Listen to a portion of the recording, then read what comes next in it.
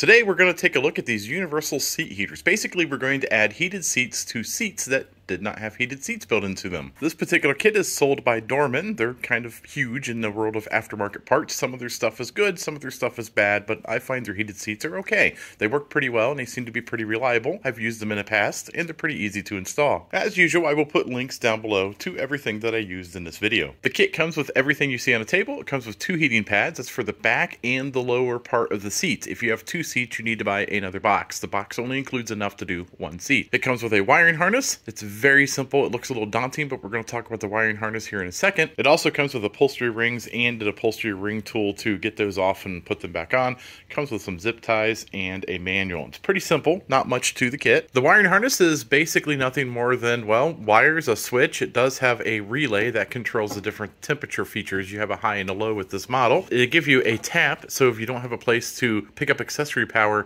you can use this as basically a fuse tap. You put this behind the fuse, you shove it in the fuse panel, and then you plug your wire into it.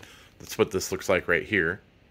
So that way it makes that wiring really easy if you don't have any way to grab a hold of accessory power. Pretty much everything you see except for the hot wire and the ground gets tucked away underneath the seat, even the relay. You drill a little hole somewhere on the plastic part of your seat and you pop this through so you can reach it. The manual shows you sticking it kind of right here on the side. I assume like maybe on the right side where you could reach down and turn it on and off or high and low. Other than that, it's pretty much that simple. Really, the major difficult part is installing the pads themselves because you have to remove the fabric of your seats.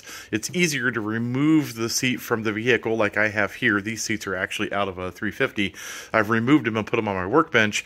We're going to put the pads underneath the material and then hook these back up and try them out. Everybody's seats are going to be a little bit different, so you're going to have to just kind of reverse engineer it, figure out how it was put together before you can dismantle it. I have a older pickup truck. It's from 2001. It's off of my SuperDuty, and they have plastic backs that just kind of snap off. That gives you access to the inside. And then I have these little webbing things that you just kind of remove, and then it makes taking the upper part of the seat really easy to get to. They just kind of fold back and you can just unpeel the material, slip that pad up on the front, and put the material back together. Then I'm going to pull one corner away and I'm going to keep the other corner kind of tucked down in there, and I'm going to slip the pad up underneath and stick it in place. The back side of the pads do have a sticky material. It's basically a 2-way sticky tape. You just peel the plastic off and you stick it in place. And at this point, we just start reworking our fabric around our seat and reconnecting all those little clips and pieces that hold the fabric on. As far as the power cable goes, you're going to need to let it hang kind of right out the back side here. I like to put mine kind of in a corner, and I want to make sure it's not going to get pinched anywhere. This seems like a fine spot. Now we're ready to put the plastic cover back on the back, and the back part of the seat is done. As far as the bottom of the seat goes, you're going to treat it exactly the same way. In my case, I have some webbing here that gets unclipped from the metal seat base. It'll just unfold backwards and we'll be able to pull it right off through the front, put the heating pad in,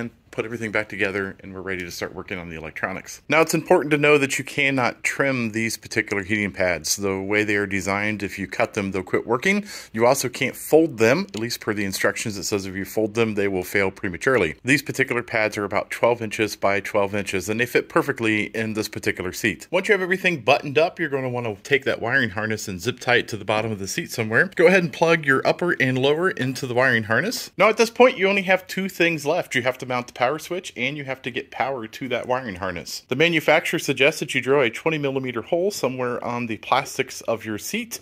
So this would probably be a good spot. And then the switch itself is designed to just kind of snap in place. So you unplug it, push it into that 20mm hole, put your wiring harness back on, and it's good to go. Hooking it up is really simple. You just need to take the brown cable and give it a ground somewhere. And then as far as power, just go to your accessories and give it some power. It really doesn't use a whole lot of electricity. It only has a 10-amp fuse in it. I actually think it only pulls about 4 or 5 amps when the seats are actually on, but you do need to give it power. So the cable they give you is plenty long to pretty much go anywhere you need in the car, as long as you're doing this in the front seats. If you're using the back seats, you might have to modify the cable some. Now I have these installed and I'm going to shoot them with my infrared camera and show you how well they're working. Now, I was able to wire mine into a custom control panel, and I have mine set up so I can give my back heat only, because sometimes I have back problems and I just want heat on the back only. I can also flip that switch the other direction and I have heat on both the back and the seat. Now, this also gives me the temperature at high. I don't get the option of low and high. I suppose if I feel that's an issue, I could go back and change them up a little bit, but right now we're going to run them like this and see how well we like them. I'm really happy with the way these heated seats turned out, and they were really simple to install. They feel just as good as factory heated seats that I've have set in. They're relatively inexpensive at about $40 per seat, and you can buy them just for one seat if you would like. And again, I bought them on Amazon. I will put a link down below. If you like these types of videos, don't forget to like and subscribe. Take a look at some of my other videos, and at the very least, you might be entertained.